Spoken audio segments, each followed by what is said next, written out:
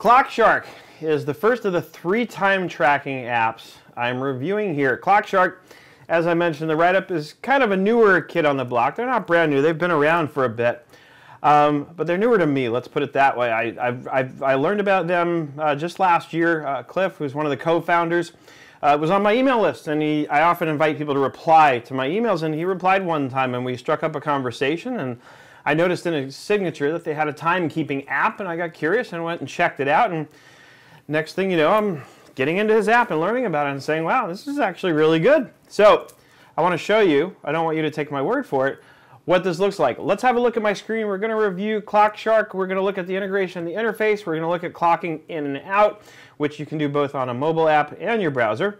We're going to look at the setup process, which kind of goes back to the integration and interface a little bit. We're going to look at their scheduling app, and we're going to look at their support. And that should give us a wrap-up on how we're looking at ClockShark, so that after having seen all that, you can decide if ClockShark may be right for you. So let's see what this looks like. Over here on my screen, you're actually seeing the calendar. Let's go over to my time clock, and let's actually start with the mobile app. Let me bring that up on my screen. So as you can see, it's real simple. All I have to do is, with my finger, normally, of course, I would click right here or tap right here where it says clock in. But first, we have to choose the job and the task, right? So let's choose my job, World Domination. And we'll do the task of media, right? And then I'm going to tap clock in. And we're on the clock, right? Pretty simple, clear as mud. Notice there's also a switch option and also a lunch option, right? So I can clock out for lunch and clock back in. And if I need to switch from one job to another very quickly, this comes up a lot actually. I have the switch option right there. Very, very easy to do. One thing that's important to know is if you go over here into the web app now and go to your time clock, it's not sort of synced up with the mobile app. So even as I refresh my page, no, I take that back. It is synced up if you clock in on the mobile app. I think if you clock in, and we'll test this in a minute, if you clock in on the website, it won't show up on the mobile app. So it works one way, not the other. I was not aware of that. I thought it actually didn't work either way, but that's good to know. At least if I clock in on my mobile, it shows up right here on the website. So the other thing you'll be interested in knowing is while you're here and talking about clocking in and clocking out, you can go into the web app and you can see who's working now. And it gives you, based on GPS tracking, it's going to show you exactly where I am in beautiful downtown Burbank, California. And it says I clocked in a minute ago, I'm working on World Domination, and I'm working on the task called Media. That is really what I can show you on clocking in and clocking out. So let's clock out on the web, on the mobile. Okay, back on the mobile app, I'll clock out, and I'm sure that I'm clocked out. And now let's go back to the web. We'll go to my time clock. Okay, it shows I'm clocked out now, so let's select a job. We'll go to World Domination. And we'll do media again. This is clocking in from the web. Just so I can tell the difference when I look at the details.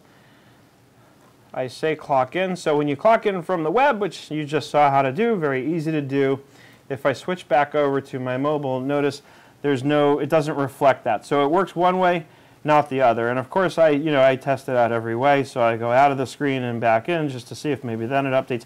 And it doesn't, and I ultimately confirmed it with my friend Cliff from ClockShark that that's something they're going to probably have fixed pretty soon, but it's as of right now, if you clock in from the website, it will not show you that on the mobile app. So if anything, err on the side of clocking in on the mobile app always. Probably the best place to clock in from. Anyway, and that way you know that it's kind of updating in both places. That, my friends, is it. That's clocking in and clocking out. The rest of it is really straightforward. I'm not going to bore you with showing you how that all works. Now, let's take a look at setup. So everything setup-wise is going to be here in admin. Let's start with QuickBooks, right? Because that also gets us into the integration. So we integrate with QuickBooks. You can log into QuickBooks right from here, which is kind of a cool little added thing that they don't need to do, but it's nice that they did. Of course, you can view your sync logs, and if I hadn't been connected, the option here, instead of saying disconnect your company, would say to connect your company, right? So again, real simple integration with QuickBooks. Don't quote me on this, but I think it also integrates with Xero, and it definitely integrates with desktop. In fact, the desktop integration is much more robust, from what I understand, than the QuickBooks Online integration, for the main reason that most construction companies are still using a desktop product at this point. But they're definitely putting a lot of resources into QuickBooks Online because everybody knows that's where the future lies. Once you've got the accounting software connected, you'll want it to sync up, obviously. And then you'll want to get into, you can look at the mappings, right? So you'll look, I'll look, for example, at view and edit existing mappings. And this will show me first customers, then employees, and then vendors, right? And I can go into each, and I can go into, I can take one of these mappings. For example, here's one of my customers. I can edit this.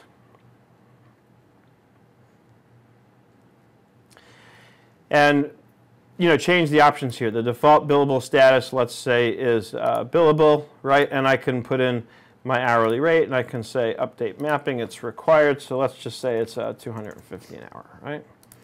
Update mapping, and that's done. So that's how you would configure existing mappings. One of the nice things about ClockShark also is that I can add things from either side. In other words, I can add a new customer here in ClockShark, and I can get it to sync from ClockShark back to QuickBooks. What I would do is here under settings, I would change this and say auto map from ClockShark to QuickBooks, and then save that setting. The other thing is, once I have created a new list element, I always want to go right here to create new mappings. That way I tell ClockShark exactly how to map that thing. So there's nothing to do in customers. I'll click next.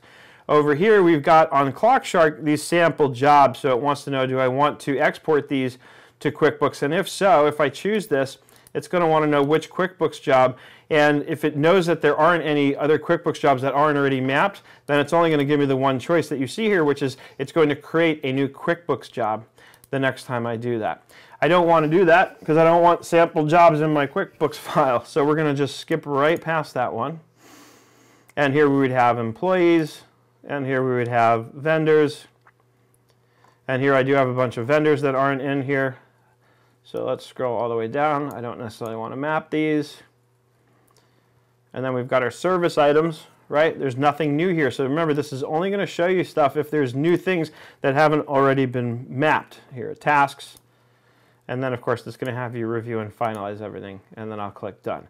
Now, if we want to add any of those things, then we should go through this. So let's go to admin, and we'll go to jobs. Right, this is pretty clear, so I just click add job. I can add it from here, right? And then once I've added the job, what I want to do is back to the QuickBooks integration, and I'm a little too fast with my mouse here. Change it so that we auto map from ClockShark to QuickBooks, and ClockShark will update every hour or so. So it updates about every hour. There's no sync now button, so you basically set it to go from ClockShark to QuickBooks, click Save Settings. You'll go in and create new mappings and update for whatever thing you've just added, whether it's a new job or a new task. All right, so these are linked to your products and services list in QuickBooks Online or your items list in QuickBooks Desktop. Let's go to employees, of course.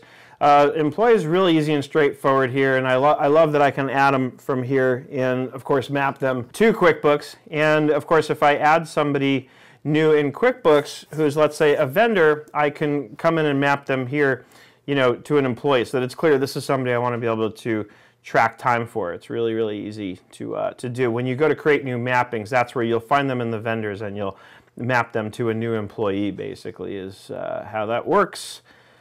What else? Let's go to, now we have departments and locations. Now, don't get confused because QuickBooks Online has location tracking as well as classes. These are different. So this is where you can actually group employees by department. So I've created an executive department, which, for example, includes Erica and myself, right? So we're the executive.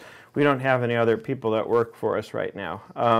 We have one subcontractor who you might have seen in the previous screen. And that's it. So if I wanted to, I could create a department called subcontractors. I'll just call it subs, and I would just choose Suchi and add her into the subs department, right? So it's just a way of grouping employees, which, by the way, comes in really handy when we get to scheduling, which we're going to look at in just a second. Next, we have locations, right? So I can set up different locations. This is especially useful considering that we're dealing a lot with construction companies and software like this, where we might want to have different job locations to describe, although that would probably be found in the jobs. But still, you can use locations to track, locations. Funny how that works. In a different way if you needed to, as opposed to the way you do it with your jobs. So let's take a look at the scheduling, because that's next and almost last. So scheduling, really, really easy to do, and I love they have recurring features. So if I want to add a shift, it's really easy, and I can choose repeat. This is huge to me, because if I know I'm going to have somebody working on the same project all week, this saves me a lot of time. The other thing that I love about this is notify employees. So I can click this, and I can choose to notify all employees whose schedules have been updated today, in the last 3 days, or in the last week, and I can push it via mobile and or email. So notice I've got them both checked off. I like to harass my people to make absolutely certain that they got the memo. I want to make sure they got the memo. And then last but not least, let's talk about support. We have chat support. This was amazing. I was in here on a Saturday not long ago asking questions because I was going through doing my research for this very video. And I got my questions answered on a Saturday, no less, right through the chat here. So this is great. I love these chat supports. I'll be honest, I hate searching through knowledge bases on websites, because all too often I just can't find what I'm looking for because there's so much information there, and I want something very specific and I can't find it.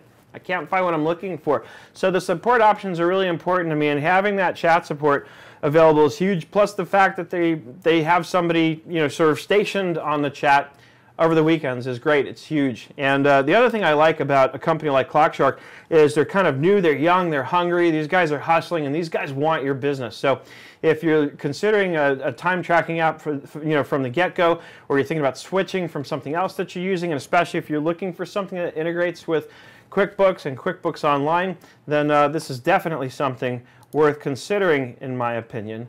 Read the write-up as always. You'll get even more information than what you've just seen here in the video. And I think that's about all I can tell you for now about ClockShark. I can tell you a lot more, but I'd need a whole hour. So that, my friends, is all I'm going to go over for now on my review of ClockShark as one of 3 time tracking apps that I'm reviewing here on the Fundera Ledger. As always, I hope you learned something and had some fun along the way. I hope you're having an absolutely fantastic day, and I look forward to seeing you on the web. Ooh, I better clock out.